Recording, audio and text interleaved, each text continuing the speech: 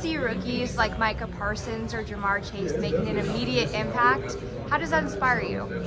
You know, just definitely just growing up with those guys and throughout the high school process and seeing them is definitely an inspiration. You know, as we all know, every single one of us wants to be an immediate impact, and you know, all I can do is just, you know, work as hard as I can and hope for the best. Matt, what do you like about the Steelers, and do you like stepping in a starting role?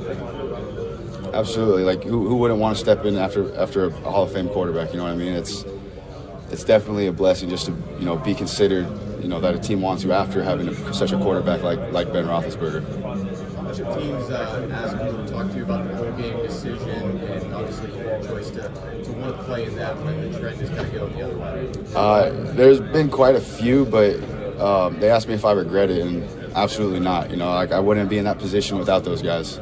And you know, I never thought about opting out until teammates came up to me asking if I was going to play or not. Like, it was never a thought in my mind. Like, I was going to play regardless.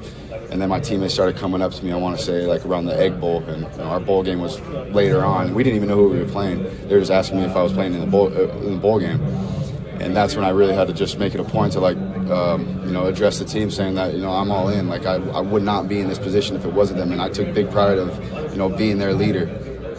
Do NFL teams kind of commend you for that when you beat with that? Some of them do, yes, absolutely.